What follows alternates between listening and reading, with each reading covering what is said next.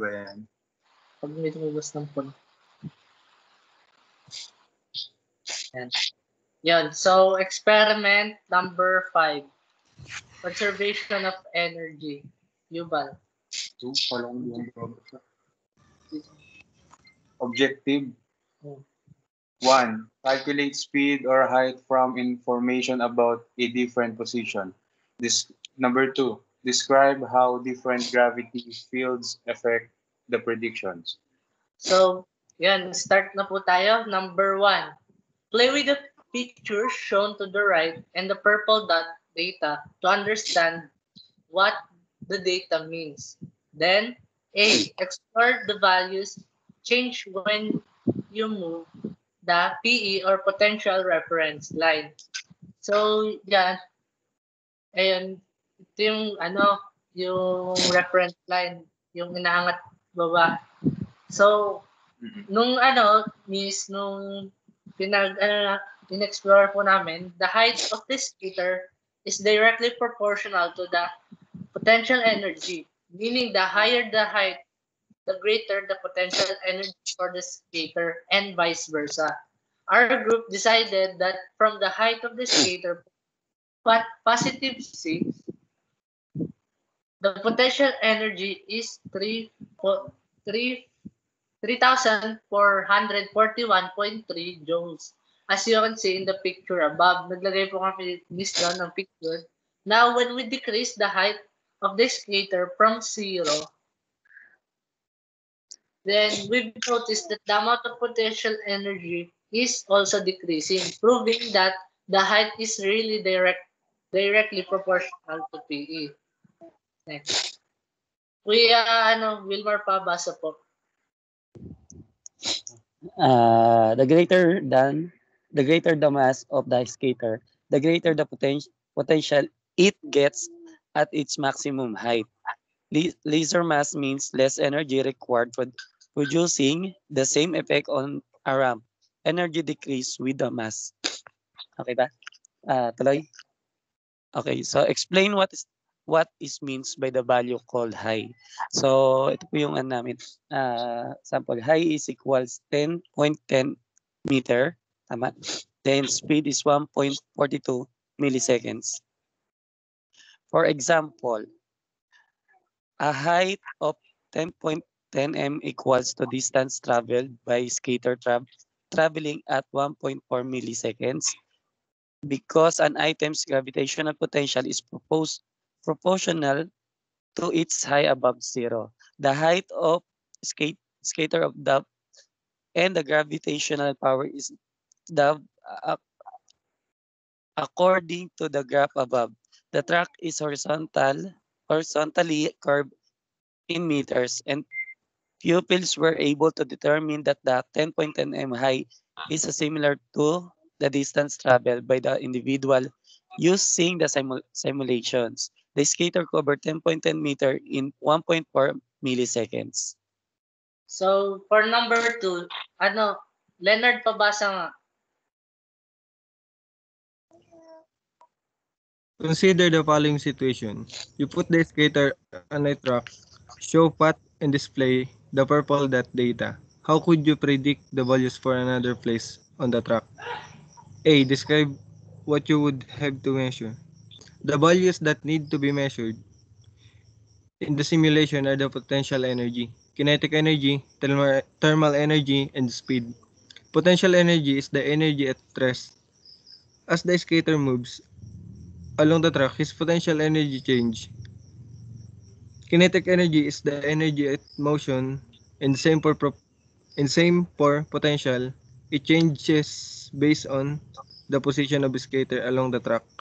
Thermal energy is caused by friction, like potential energy and kinetic energy. It change based on the position of the skater.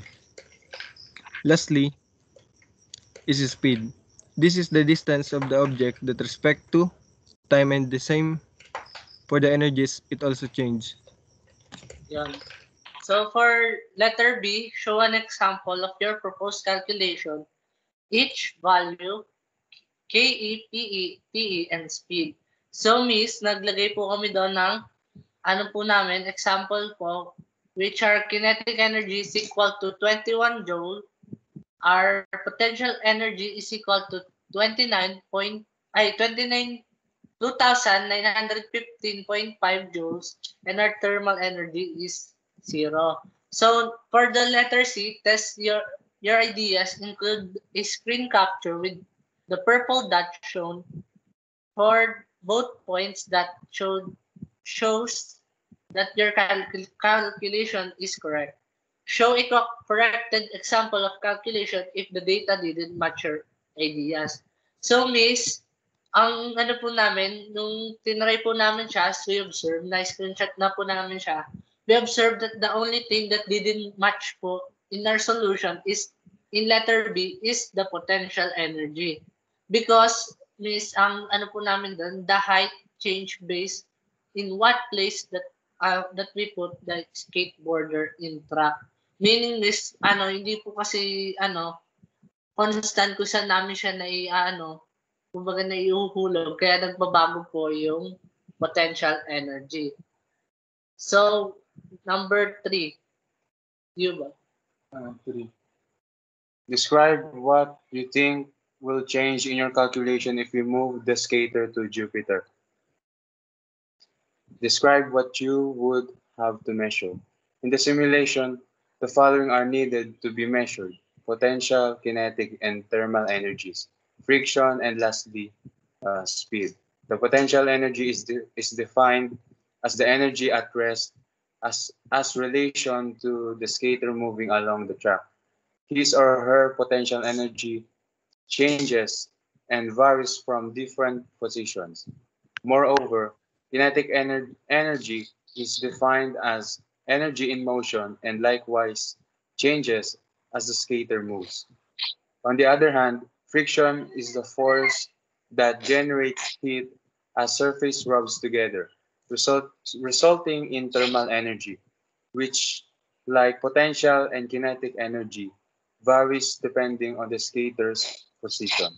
Lastly, speed is defined as the distance of an object with respect of time, and it changes as the energies do. These energies and speed are present in Jupiter, but the results will be different because Jupiter has a greater gravitational pull. So, as shown in letter B, yun po yung formula namin. And Kuya Wilmar, letter C po. Okay po. So for letter C, test your ideas and include a screen capture with the purple dot data show to support your calculations or show corrected examples. So pinakita po namin dito yung example. Then yung answer namin. Then comparing the Earth's and Jupiter gravity, we can obviously see the Jupiter gravity with 24.8 meters 0.8 milliseconds squared is much higher than 9 meter per second squared is much higher than 9.8 meter per second squared gravity on Earth, making the skater in Jupiter is faster and has more values in potential, kinetic, terminal energy, and speed. There is a greater pull of gravity in Jupiter. That's why it is faster in the area. Yeah. So letter D, Leonard.